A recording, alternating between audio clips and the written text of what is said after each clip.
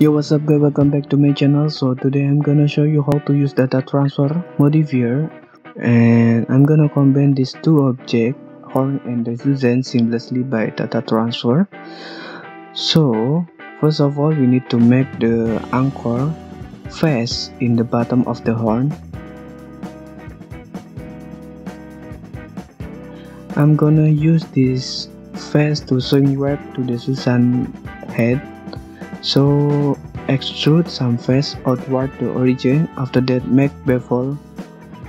Simply press Ctrl B and drag outside the origin.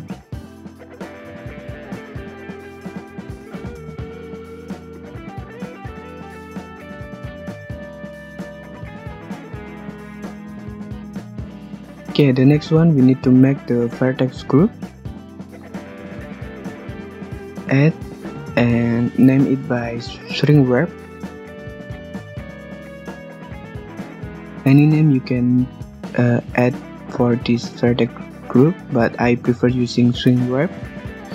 And then for the outer vertex, assign 1 for the weight, and then for the next is 0.8. Assign. The next one is 0.6.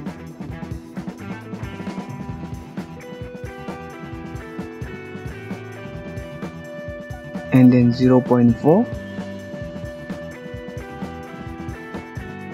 and for the last one is 0.2.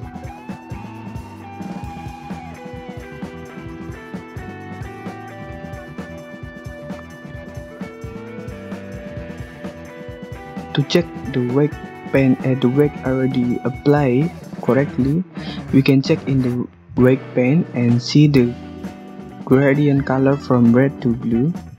So if it is look like that, so it have to be correct. Then I need to put this horn above the head.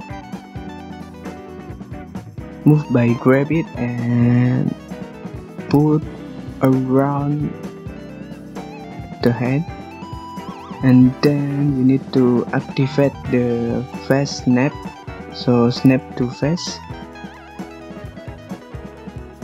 moving it close to the head, and it will be snapped automatically. The next step is I want to add shrink wrap modifier.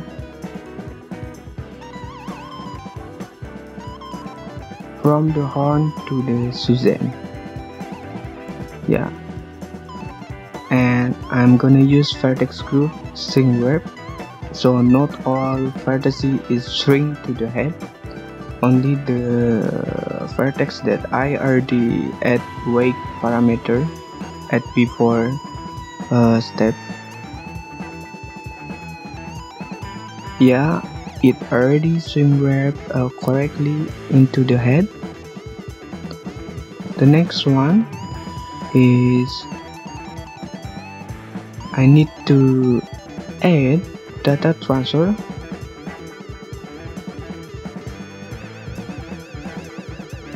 Choose shrink wrap for the vertex. Choose Suzanne for the source,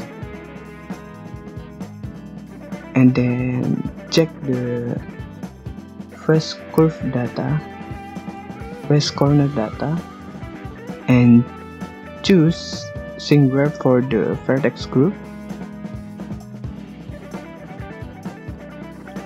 We have some error in here, and to repair it, we go to normal and auto smooth. But we have some face that misdirection with other face, so we need to recalculate the normal. Go to edit mode,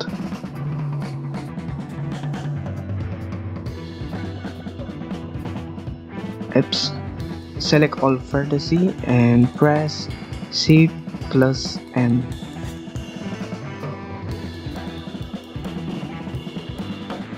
Yeah, it already correctly direction.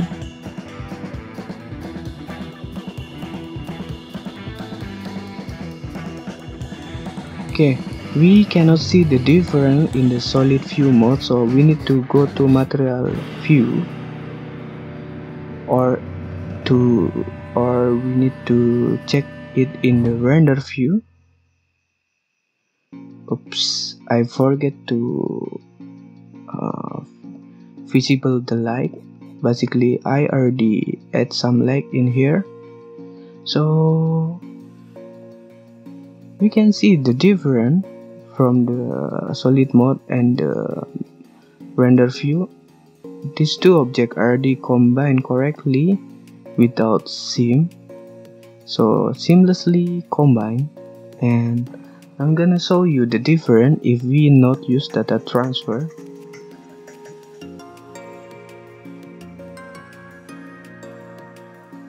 Okay, I'm only wanna use shrink wrap only. Choose the target is Suzanne and using vertex group shrink wrap.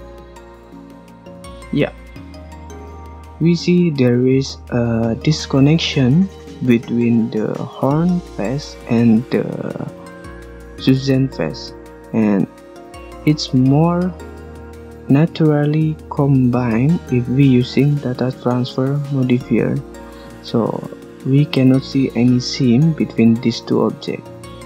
So that's all for today tutorial. Thank you for watching. Bye bye.